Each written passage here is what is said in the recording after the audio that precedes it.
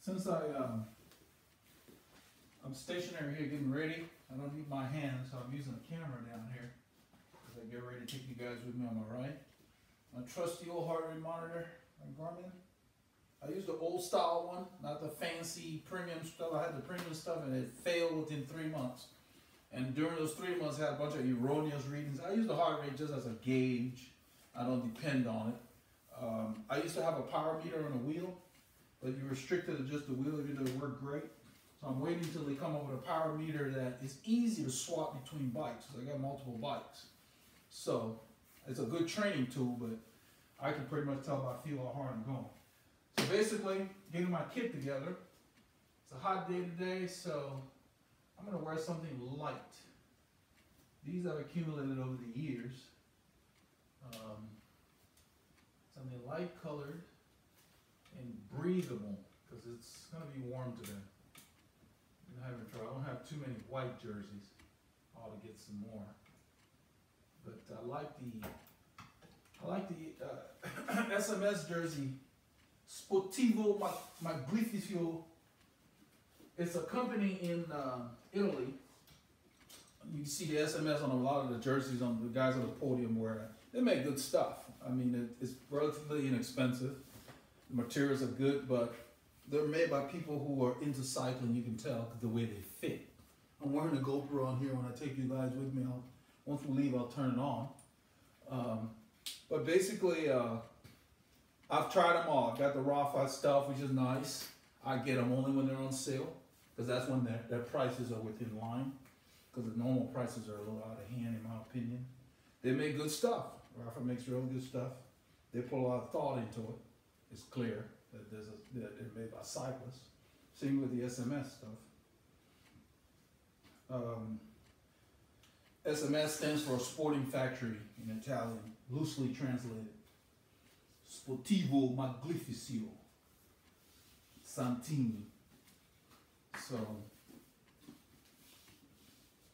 they make good stuff. I got one of the Santini shorts I like. Today I'm wearing my Eche Undo shorts. They used to support Pedro Delgado. There's a Spanish company that makes some nice stuff. If you get them online, they're reasonable. I like them because they're not common here. So I've never seen one on anybody else. My riding partner ordered one. When he saw mine, he liked it so much. Got it from Wiggle. It's on sale. About $100. It's pretty good for decent shorts. My Rafa shorts cost almost $300 retail, but I didn't buy it retail, but still. It's more expensive than that. And they make good stuff. But it's good to try different brands, see how they fit you. And then you can settle on your favorites. So I've got 3 favorites. Rafa is first as far as shorts, and the jersey, the Pro Team, because Rafa makes all kinds of different kinds. The Pro Team stuff, I like my jersey. As you can see, when I pull this, look, snaps. That's how you want your jersey to fit. It needs to be skin tight. So when you put a bottle in the back of your jersey, like this bottle here with my Gatorade, it's in there, it doesn't jump around. You put whatever you want in there. I usually carry my patch kit. I have a wallet that I got from SF Bags, also known as Waterfield in San Francisco. They make some nice stuff. I like this because you can put everything in here. They didn't pay me to show that I bought this bag. I just like it so much. I put all my tools and everything in here. And I have this multi-tool I got from a local bike shop, West End Bikes here in Houston. They have different sizes on one little thing. You know, so I got all the sizes I need. Straight edge, you know, a straight screwdriver. But I got everything from, I think that's a 2. And it goes all the way to a 6. All on one. I thought that was neat. I have that in here. You never know, just in case you need to tighten something on a ride. And then I have my tube in there.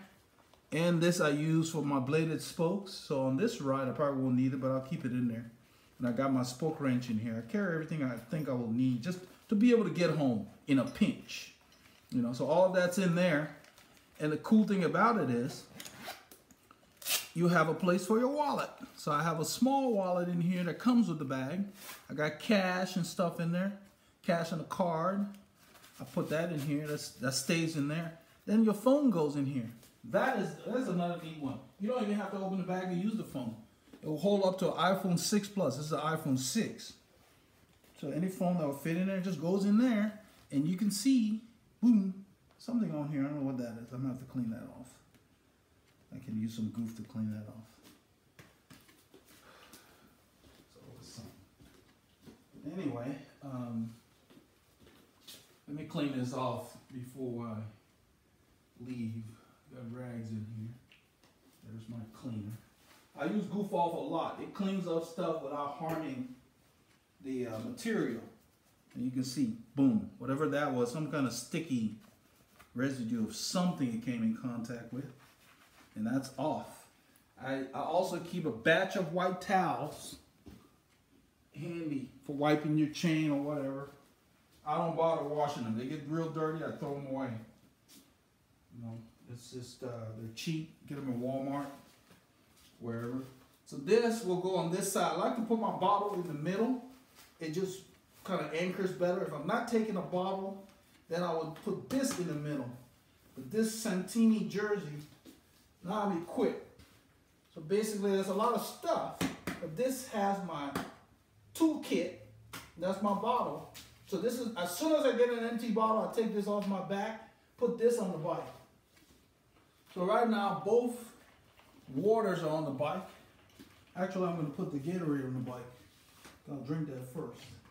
I'm going to keep a water in here. As soon as there's an empty bottle during the ride, I swap it out and keep the empty bottle on my body. But you look the business. I mean, look at that. Packed, ready, equipped. I can go up to 3 hours on a day like this, almost maybe 2 hours 45 without having to stop for water. And that's perfect for the ride I'm doing today. It's going, you know, it's going to putt around. If I don't feel like going longer, I'll shorten the ride and head back. That's the thing you gotta do. And now, socks.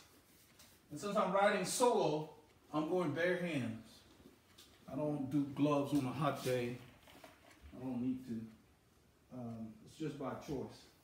So this camera is near my sock drawer here. So I'm trying to find a lightweight pair of socks. Boom. White.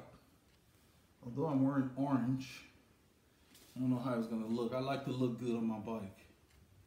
But I think white will work. I want a lightweight pair of socks today.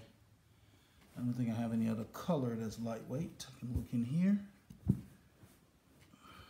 No wool socks today. Maybe I can wear this blue. I don't know. Goes with the kit a little bit. I think white will just go. White blends with everything. So white it is. I have a lot of white socks. I wear them a lot. I like the white because if I wear black shoes, I wear the white socks. There's a lot of contrast. I try to keep contrast on the moving parts. Your legs are moving, so the more contrast, the better. I'm wearing my orange shoes. These are like pylons. I want to make sure I'm seen. I also have a light on my bike on the back. It's a very, very bright light. I'll show you in a little bit before I head out. All of this is just to make sure people know I'm serious about what I'm doing and I'm not just somebody out there lost or riding around clueless. If you look the business, people take you seriously. And by your actions, I don't run stop signs, I don't run red lights, you know. I don't unclip at the stop sign, but I'm experienced enough to where I can do a track stand if I need to. But I slow down, I check, I look for vehicles because I don't want to be hit. So there's nothing cool about being hit by a car. So I look both ways, just like I do when I drive my car. I get the bicycle to stop, you know, and that's important to do because you don't have to stop completely. You slow down, you check. If there's nothing there, you can go. A lot of times the drivers will wave you through anyway. But to just blast through the intersection is just suicidal. It just doesn't make sense. You know, the common sense dictates that. And this is it. This is my kit. So when this is moving, look at that. They can see my shoe, they can see my sock. And I'm ready to go.